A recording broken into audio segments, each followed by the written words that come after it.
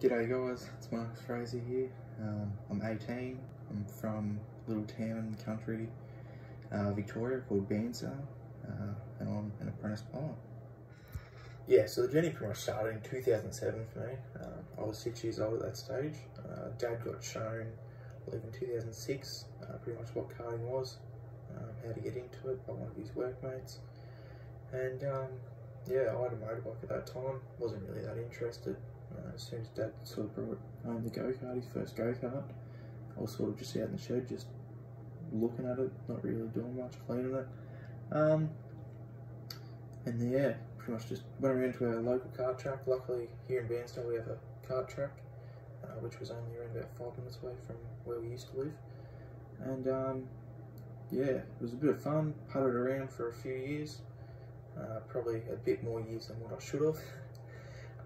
And then we sort of hit 2014 to 2015, really started to get competitive, started racing state and national level karting. So travelled in 2015, we raced the Karting Australia National Championships, something like that they called it. And we ended up 22nd, I believe, for the year in the championship. And yeah, a few big names, even though we were only 14 at that stage. Yeah, a few big names that I raced against back then, such as Jack Dillon, who's now, I believe, racing in Formula 3 over in Europe. So yeah, huge names that are now onto a lot more bigger and better things.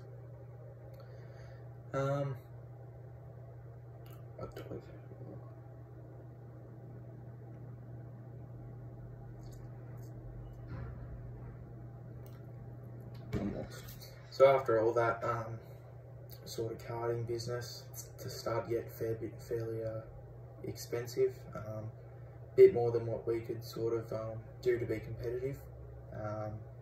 So yeah, we found the Hyundai XL class in Victoria, went there Sandown, and I believe it was 2015, one of their last rounds for the year. We went there, we were sort of looking towards the Formula V experience.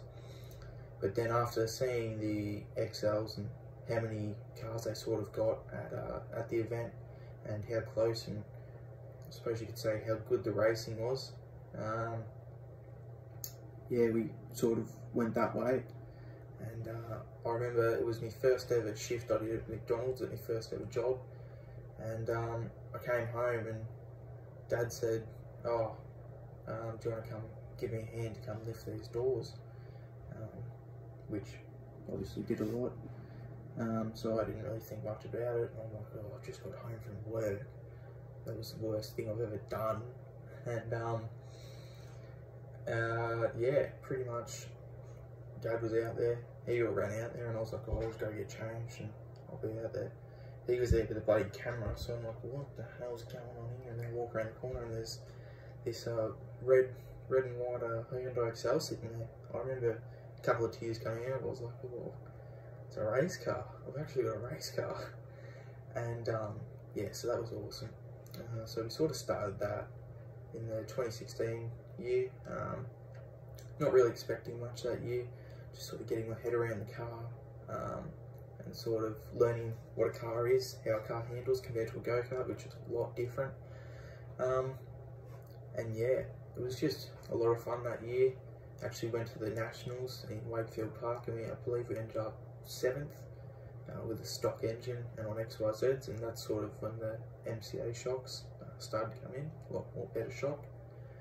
And yeah, so a lot of fun that year, a lot of surprising results that we got, but yeah.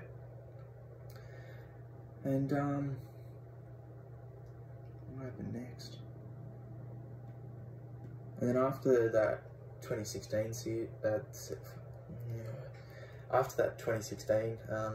season, we look forward to actually building our own car. So we bought that first car off Adam Bywater, which was a very successful Hyundai XL racer, and still is to this day. Really good to go wheel to wheel with him. And yeah, we actually built a car towards, I believe it was the middle of 2015. We built the car, and just trying to make it perfect, like make it look perfect. I just said perfect twice. Oh my god. And yeah, just trying to make. Oh, I've rooted it now.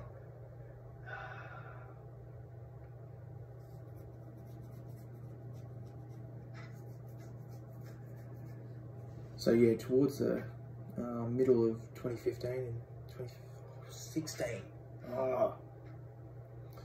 Yeah, so towards the middle of 2016, we actually started to build our own Rainbow XL, which I race to this day. And yeah, it was really cool building up that car with Dad, finally building a race car from the bottom up. And yeah, we raced that. Well, now we're in 2020. Who knows when we're going racing? But yeah, so our first race meet in that was at Sandown in 2017. The first round of state championship, and yeah, now we're still racing it to this day. Done a few different things to it, which really help it. Because personally, I've had some pretty good motorsport memories. In 2015, last ever go-kart race, we were at the Junior Sprint Classic at the Eastern Lions kart track, and yeah, it was the Champions race, which was last event for the event.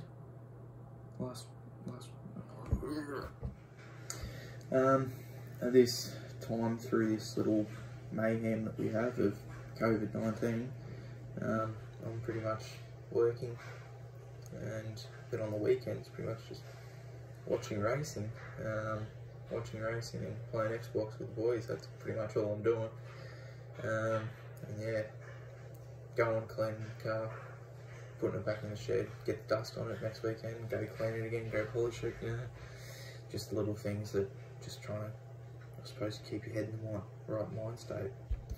My plans for 2020 and beyond is not really that much in the pipeline at the moment. Yeah, so pretty much just going racing with my family still, keeping it family based. Don't really have the budget to go and race something else, such as 86s, TCR, or anything like that. So yeah, just sort of keeping it small, keeping it basic. That's all we can do at the moment. I've got 3 people I want to nominate for this wee rolling little video. I'd like to nominate Cooper Webster, Ben Bargana, and Tim Rouse. It'd be awesome to hear them tell a story. Also, I am shaving off my hair, if you guys didn't know. I'm also shaving off my hair, all of it gone, hopefully in... Also, if you guys didn't know, I am shaving off my hair on July the 25th it was supposed to be, but the plan is for now, if we're not racing by then. Also, I am shaving off my hair for breast cancer. It will be on the July the 25th at the 4th round of the state championship, if we are racing. So yeah, I'm sure we can get a little plug somewhere here of me racing page, and if you just scroll down a couple of posts, there should be the link and you can donate there. Any sort of donations are awesome, and also gets your opportunity to be on the roof of the car, get your name on the roof of the car.